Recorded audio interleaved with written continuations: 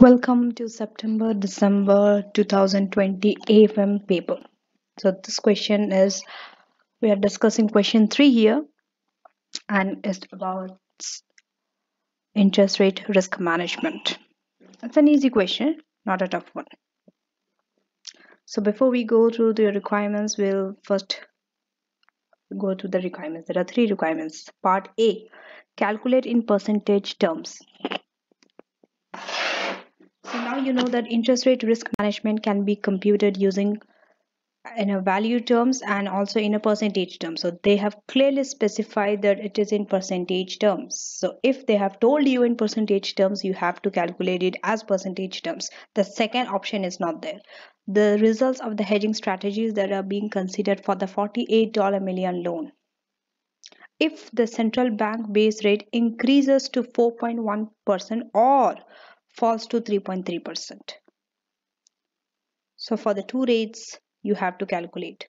Your calculations should demonstrate the rates of which payments between counterparties should be made. What does it mean? Your calculation should demonstrate the rate at which payments between counterparties should be made.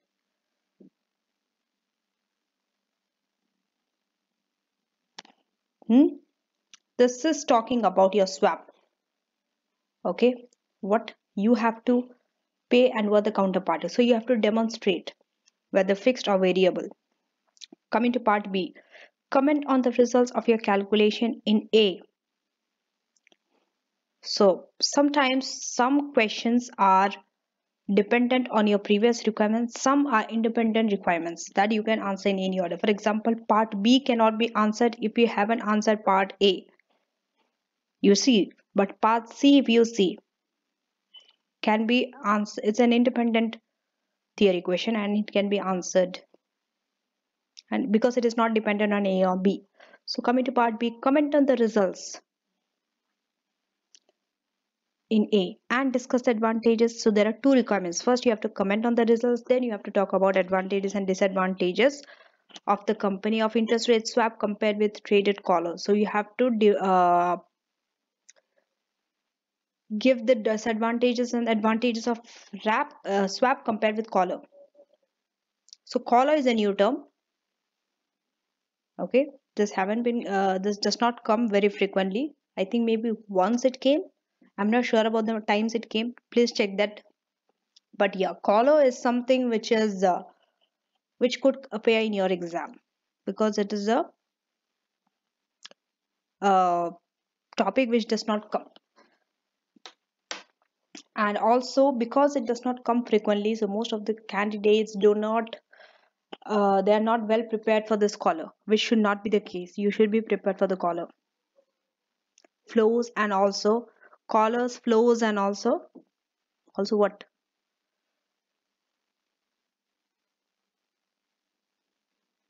caps. Yes, you are sealing your cap. Coming to part C, explain the significance of the time until expiry and interest rate in the context of option valuation. So significance of, okay, significance of time until expiry and also interest rate. The two components. You know that these are the two components in option valuation using Black-Scholes option pricing model. So you have to explain the significance of it, and it's for 4 marks, 2 for time, 2 for interest rate. So coming to the first one, this should be quite easy because it's a 25 marks question and it's about interest rate risk. So this should be quite easy to you. Okay. Now coming to this. Harris Company is a large construction company's treasury department uses a variety of derivatives regularly to manage interest rate and commodity price risk. First, chief executive has recently been reviewing how the treasury department uses derivatives, in particular options to hedge risk.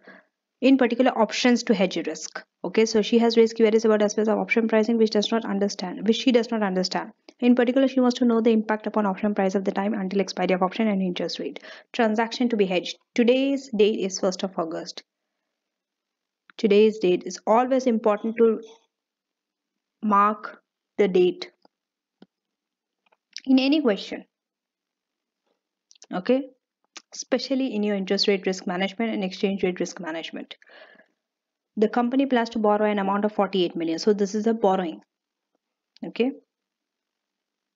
on 1st of December to finance a major construction project for a period of up to 3 years. Its Treasury Department has decided to hedge the risk associated with this borrowing as there's some uncertainty about how interest rates will move over the rest of this year. Central base bank rate is 3.7%. The current, okay? So the current is this 3.7%.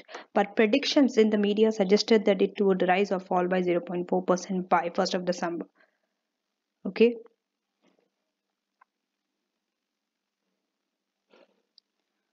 So it could rise or fall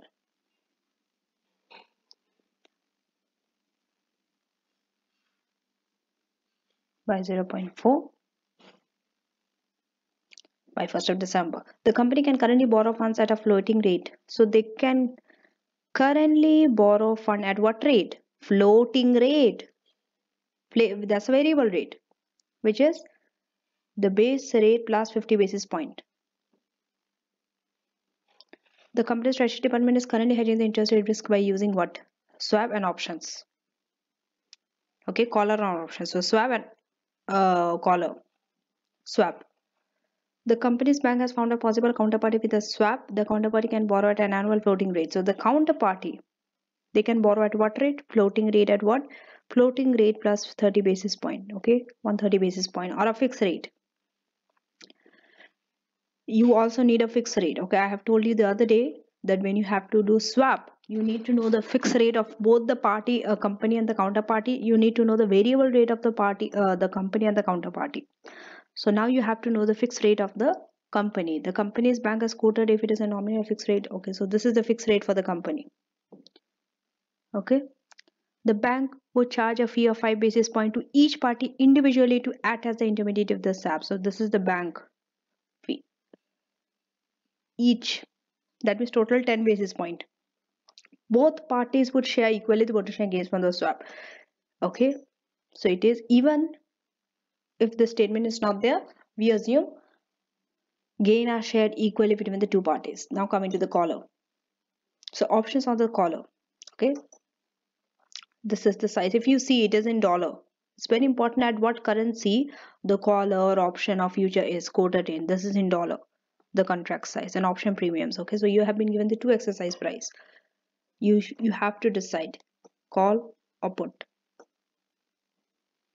So the current 3-month dollar future price for December future is this. Now if you see why they have given this future price, why it is given, because we are dealing with swap and collar, then why future price is given? The reason why it is given is because you need to find a closing future price. Even though it's a swap, okay, but you have to find the closing future price first for the future. Because that is applicable for few option, and whatever is applicable for option is applicable for swap as well, because it is option on option, collar on options. Okay, it is applicable for collars.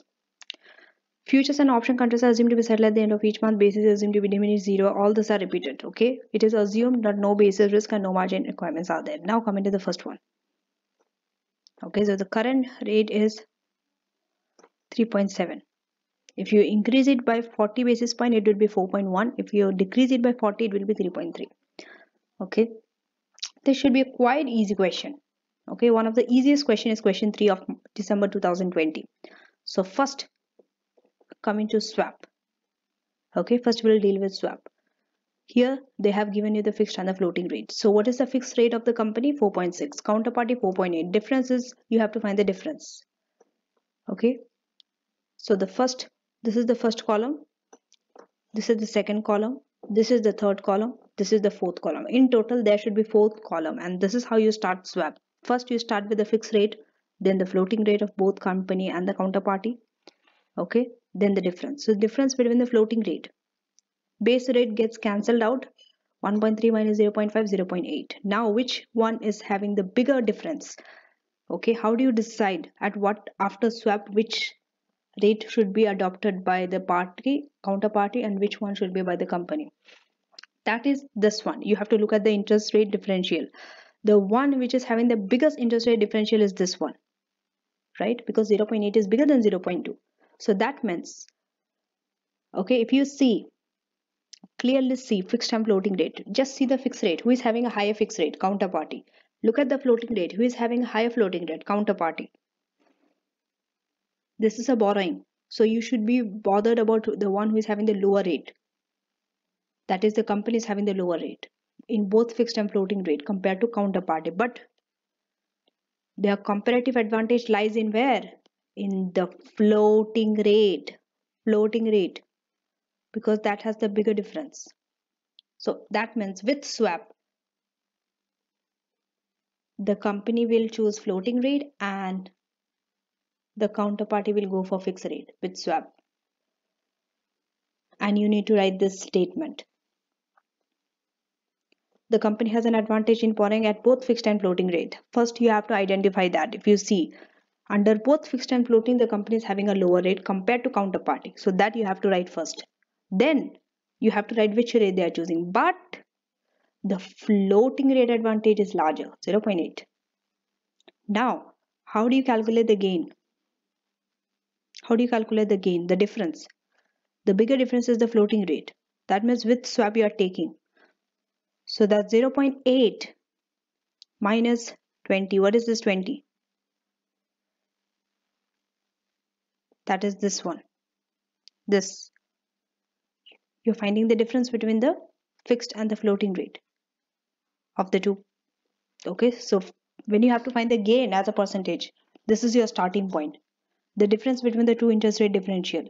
0.8 minus 0.2 minus 0.1. What is the 0.1? What is the 0.1?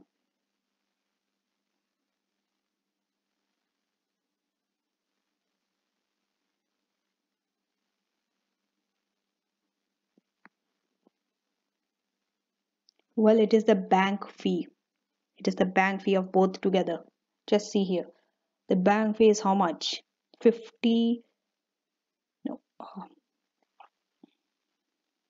5 basis point. Bank fee is 5 basis point. That means 0.05. So it will be 0.1 percentage as a percentage. That's why you're deducting 0.1 for both together. The bank fee. Okay, and then it is what? 0.5. So if you take 0.8 minus 0.2 minus 0.1, it is 0.5. Gain is divided equally. So 50% of 0.5 is 0.25.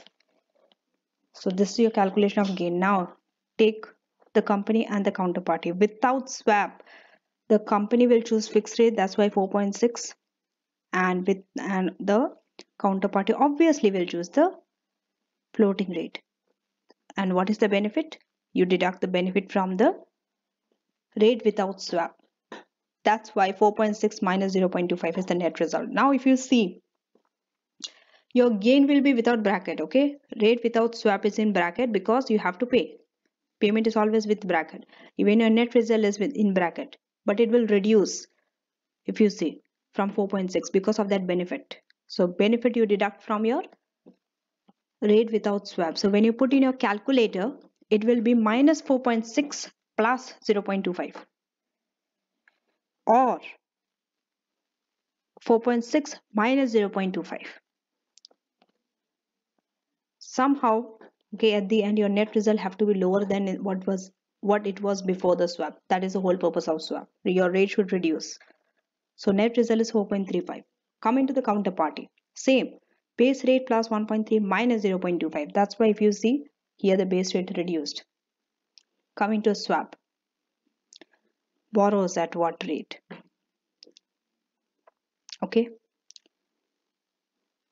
so under swap, you just see this swap. Okay, company borrows at floating rate and counterparty borrows at fixed rate. Next, the net result. Keep the net result as it is. Okay, this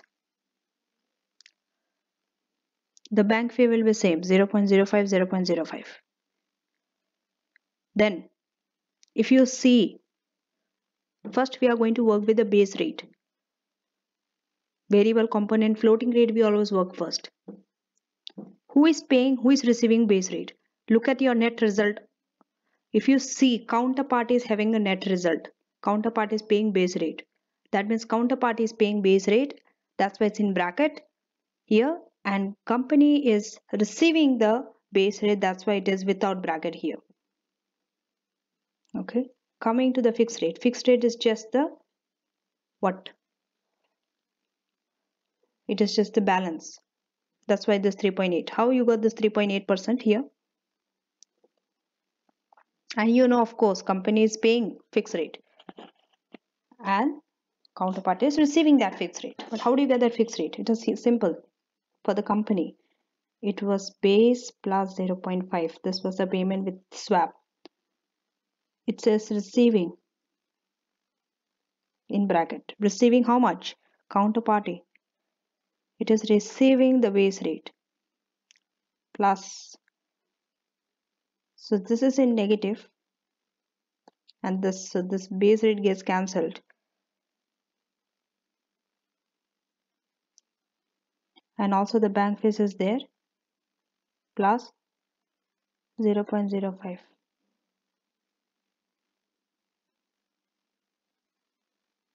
It's also in bracket. So 0.5 plus 0.05, it will be 0.55. So 4.35. That is your net result minus 0.55. The balance is your fixed rate. 3.8, which is 3.8. That's how you are getting here 3.8. Company is paying and counterpart is receiving that. Just check, are you getting, after all this, you are getting this net result or not. So we know for company we are. Now let's see for the counterparty. 4.8 minus 4.8 plus 3.8. It will be minus 1. Minus 1 plus base rate. Minus 1. Okay, this also will be an addition. So 1.05. So base rate plus 1.05. We are getting it. That means it's correct. The arrangement is correct. Coming to the caller. Since it's a borrowing, it is put option. Put option because borrowing. Borrowing put, deposit call. So buy December put options at what price? This is a caller. So first it is put. You know that you are going to buy put and you have to sell what? It's a caller. You buy one and you sell one. Buy put, sell, call. Sell call options. December only. Okay, let's see. Yes, it is December. You already given for December only. But at what you are buying, at what you are selling. Okay, of course, this only. This is the exercise price only. So you are not being confused here. Usually you are given the premium for both and also the premium for both call and put at one exercise price and also for at this exercise price also. But here they have made it simple. They have just given one. So we know at call and what at put what is the premium. Okay. For this at 95.75 we are buying put option. This price. Okay. Because at 95.75 we have put only. At 96.25 we are selling. At this premium. This is the premium. If you see here. Yes. Number of contracts. 48 million you have to, it's a loan, divide by 1 million contract size into 36 months because it is for 3 years. If you see here.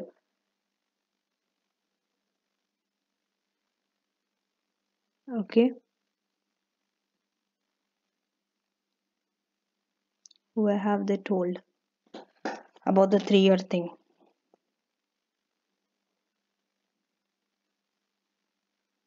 They have mentioned about the 3-year thing. Yes, here. To finance a major project for a period of up to 3 years, that means you have to take it in number of months. 36 months into 3 because collar is for 3 months. So it is this 576. Now if you see that in front of it there are 2 stars, we'll see why there are 2 stars are there. Here, the put option is not exercised because the company can sell the future at the future market price at this rather than the option exercise price at this. The call option is not exercised as the option holder can buy the future at the lower future market price at this rather than the exercise price at this. Okay, that will go to that later. Okay, so at this you have to decide whether you will exercise or not. So that we'll see later. That comes later. Okay, now the basis. You have to find the basis and all for future. So what is the current? It is 1st of August minus the future price. So what is the current basis rate of the central base rate?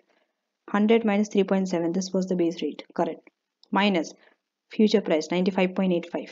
Your future price is this.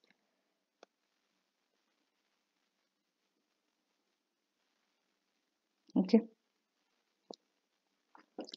So then you are getting your closing future price, which is 0.45. Out of this, how much is unexpired basis on 1st of December? It is 1 over 5. How did you get 1 over 5? It is from 1st of August. Today is what? 1st of August. From 1st of August to 1st of December. But you are taking December future.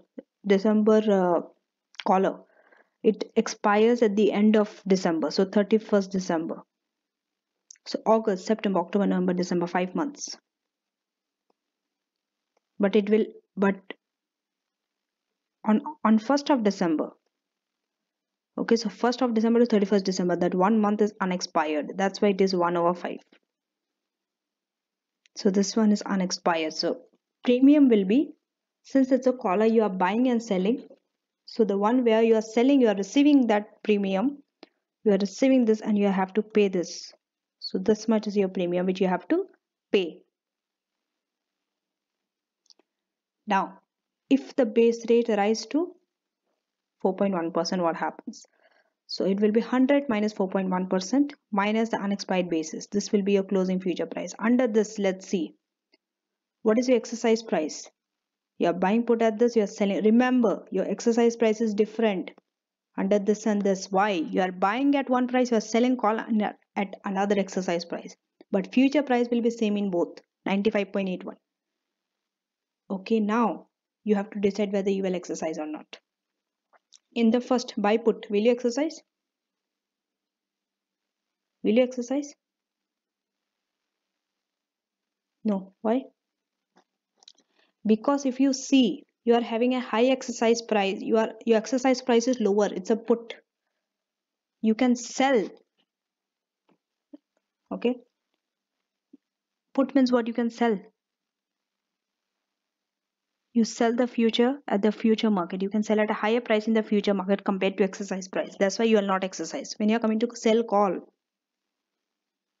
okay, you can buy at a lower price in future compared to exercise price, because call is you have to buy and put is sell.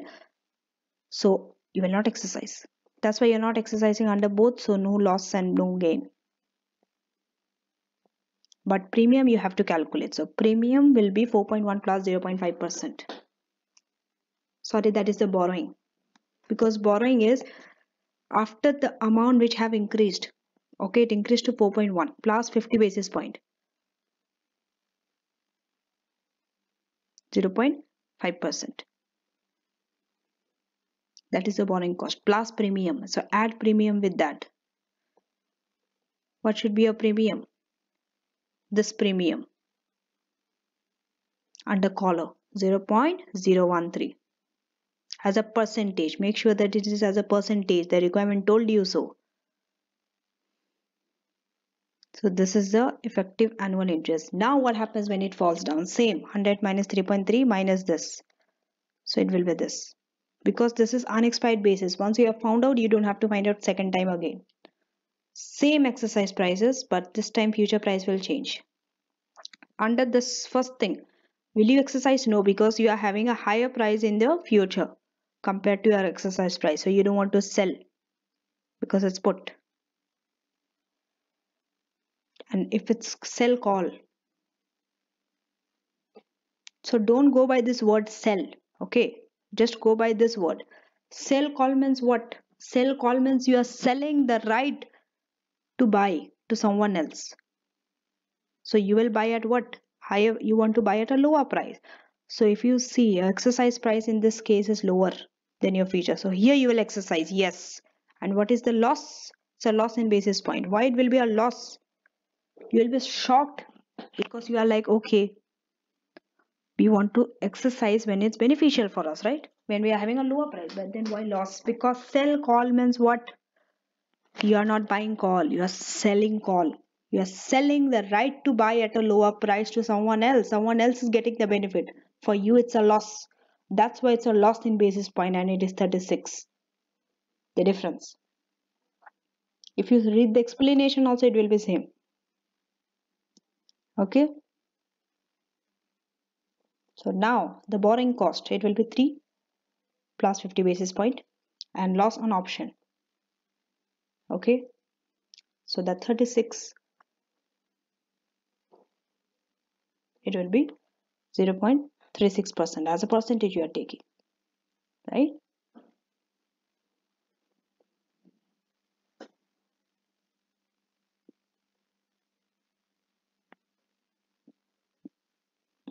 And finally the premium will be same. You add, this will be effective annual interest rate.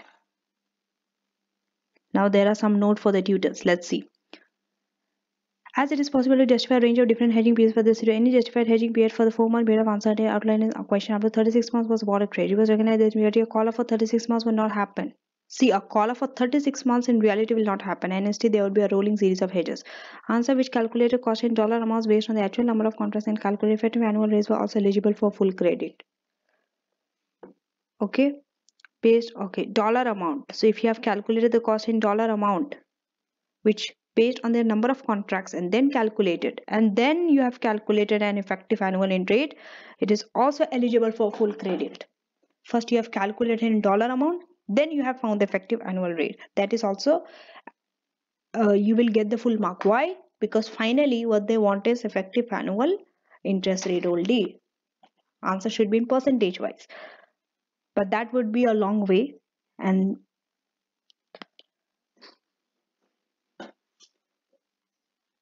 now coming to part B, comment. You need to comment. So the calculations do not give a clear indication of which strategy should be chosen, right?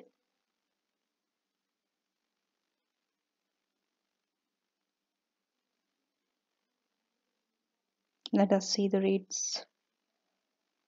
Okay.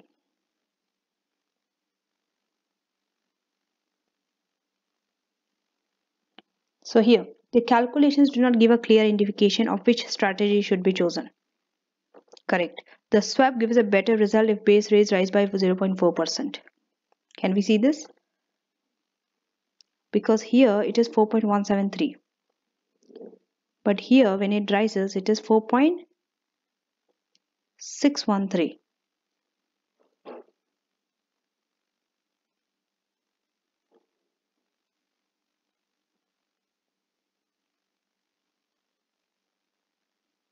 Let us go to the swap.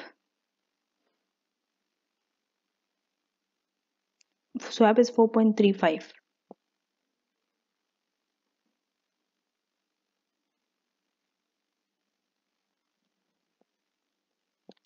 So here they are saying the swap gives a better result if base rate rises by 0.4%. If, okay, the option if base rate falls by 0.4%. So for the option or the caller, if the base rate falls by 0.4%, because it is 4.173 versus 4.613, it is less when it rises, goes down, the base rate for option for caller. But for swap, it gives a better result if base rate rises by 0.4%. Okay, why is it so? Why does swap gives better results if it rises by 0.4%, not fall down?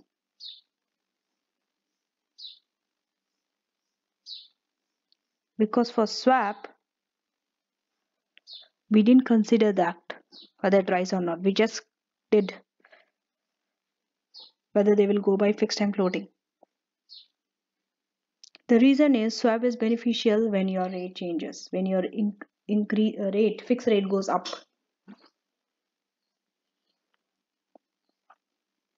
Okay, so swap gives always a better result if base rate rises by 0.4%, because then you can go by fixed rate, right? Because if base rate goes up under swap, the company is having a lower fixed rate compared to the counterparty if you go by swap. So if the base rate goes up, fixed rate is better for the company because it is still lower.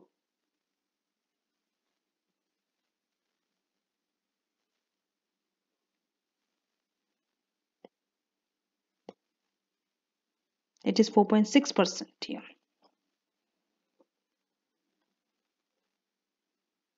Now, the decision may be determined by whether the company views a rise or fall in interest rate as being more likely, or how it views advantages and disadvantages of the strategies. This is your comment. You need to write this because you don't know whether it will rise or fall. So you have to say that it is determined by how the company views whether it is likely or not a fall or a rise, and also the disadvantages and advantages of the strategy. So advantages of swap. What are some advantages of swap?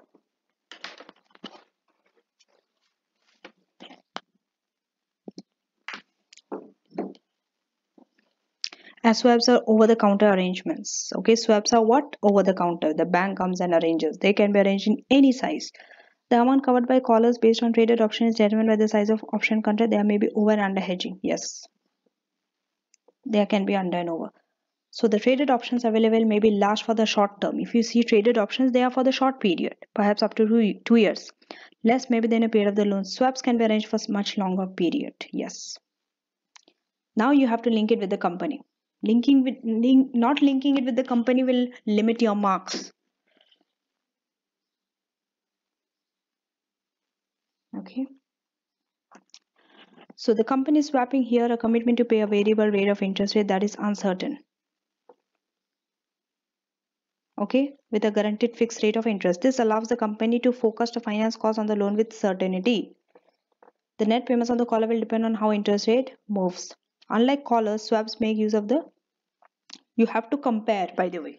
When two things are there, just listing the advantage of swap is not enough. You have to compare it with what caller. Let's say you are comparing swap with some other option, some other derivatives like future or options. It is not valid in this case because your two things is callers and swap. These are the two hedging strategies in this question. So you need to compare only these two. You don't have to compare swap or caller with another derivative like forward or future or option. So unlike caller, swap make use of principle of comparative advantage. Company can borrow in the market where the best deal is available to it. Disadvantages of swap. So through disadvantages and advantages, we are giving the disadvantages of swap is what you are also giving the advantages of caller. Swaps are subject to counterparty risk. Yes. That is, the other party may default on the arrangement. This should not generally be a problem if the company arranges the swap through the bank. It may, however, be a problem if it arranges the swap itself. If the company arranges the swap itself with another counterparty, yes, then there's a risk. But if it is arranged by a bank, like in this case, then the risk is reduced. As the options that the caller is based on are traded on the derivative market, they should guarantee that there will be no counterparty risk. So you're seeing how they are giving disadvantage of swap and also giving the advantage of caller. That because it is exchange traded, there is no counterparty risk. As the company is swapping into a fixed rate commitment, it cannot take advantage of what? Favorable interest rate changes, as it could to some extent if it used callers. Here the swap results in a lower cost than the call of interest rate rise, because we saw that in fixed it was 4.6% fixed rate, but for caller it was 4.6 something, 61 something. So the swap was lower than the caller if interest rate rise, but the caller is better if interest rate falls.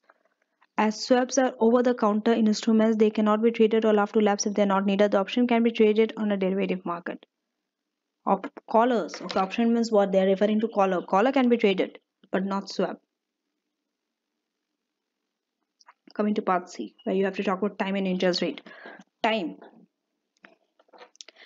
As an options price consists of two elements, is intrinsic and time premium. When you are talking about options price and linking time with it, this two elements you have to talk about.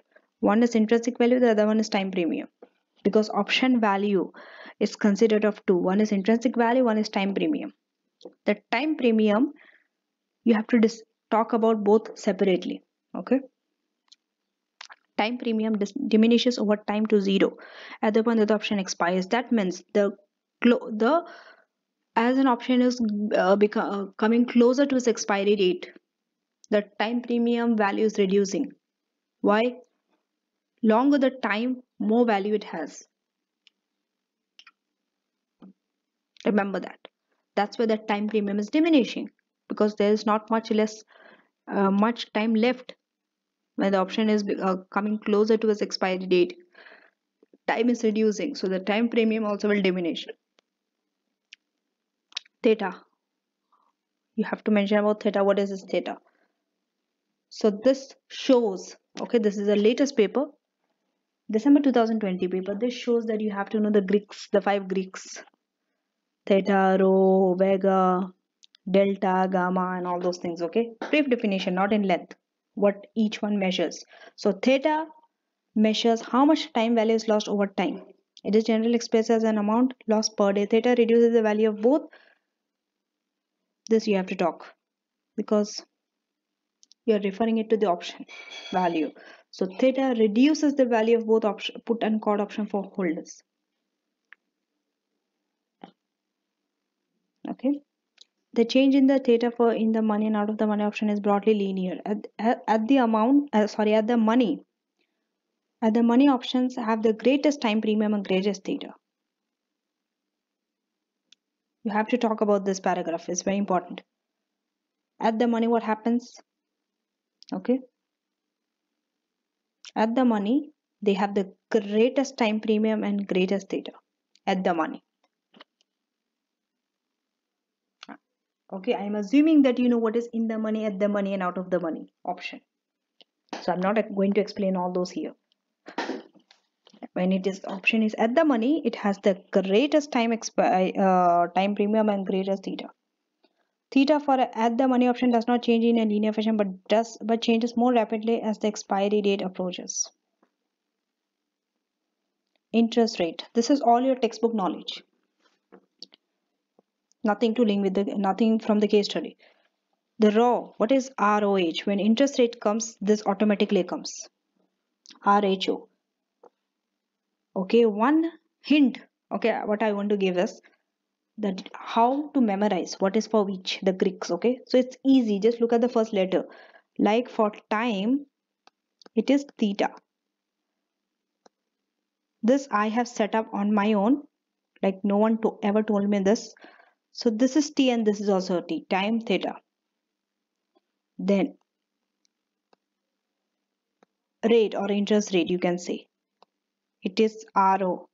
So rate or RO. Volatility or standard deviation. It is vega. So V and V. Okay, so these three things you should be knowing, and the other one is gamma and delta.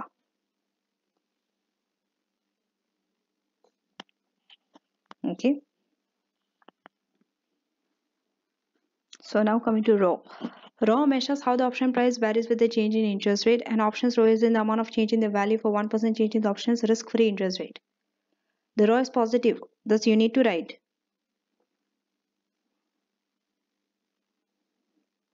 Rho is positive for call option if the risk-free interest rate increases, and negative for put options. What does it mean? Higher the interest rate, higher the higher the interest rate for call options, raw will be positive, and for it will be negative for put options. Please try to understand this. Why is it like this? Why is raw is positive for call options and negative for put option? What does it mean?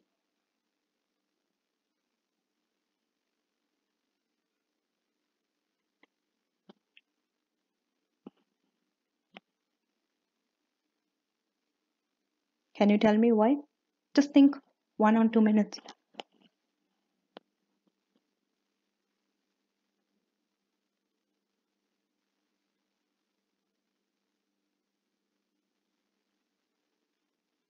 Okay, so the reason why it is like this, risk free. If your interest rate increases, okay, your option will give you a lower value, exercise price. So will you exercise the option or not? It's a call option. Option to buy. Your interest rate is increasing. So option to buy, you want to buy at a lower price. Right? Correct? So you will exercise the option. So since you will exercise the option, it will be positive. Higher the interest rate. How do you decide whether when it's positive or negative? Simple. When you exercise an option, value is positive. When you don't exercise an option, when something leads to you not to exercise an option, you call it as negative. That's why for call option, when interest rate increases, it's positive because you will exercise the option. Opposite for put. What is put? Put means sell. When interest rate increases, you want to sell at a higher price or lower price? Of course, higher price. So you will sell in the market. Why will you sell? Why will you exercise the option? Because option price, your exercise price is giving a lower price. That's why it is negative. Okay, so raw is positive for call options and negative for put options if interest rate increases. I hope now you have understood it better. Compared with other factors affecting option price, interest rate is not a significant influence. Please write this line. This has been repeated many times in the answer script. So I assume it's very important that you write it. That interest rate is not a significant influence on the option price compared with other factors, compared with standard deviations or gamma, delta, time, all those things. Okay. As interest rates now they are giving reason why it is not significant influence. As interest rate move, you have to write this also why it is not significant. As interest rates often move slowly, correct? Interest rate does not change very rapidly, right? Takes time. A change in interest rates will be most significant the longer the time until expiry of an option. A change in interest rates, right? See, when an option has a longer term, let's say 2 years, isn't it easier for interest rate to change in 2 years? It is more likely, right, that interest rate will change in those 2 years. But if your option is only for 1 month or 2 months or 3 months,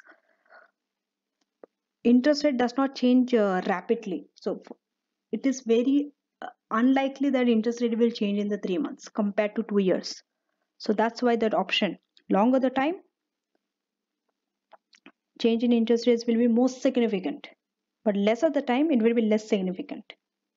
Okay, now let's go to the marking scheme for question 3. Swap. Okay, so comparative advantage of 0.6%. 0.6 means that 0.8 from floating and 0.2 from fixed. The difference is 0.6. For that, one mark. 1 mark for you to select fixed or variable under swap. You are getting 1 mark. You have to decide. Then, initial decision to borrow floating by the company and fixed by counterparty. Another 1 mark. Advantage of 0.25%. Okay, so that gain 1 mark. Suitable swap rate, another 1 mark. Final rate to be paid, 1 mark. Final rate means this. This is the final rate. Okay, this net result. To come to that net result, all this you have to do.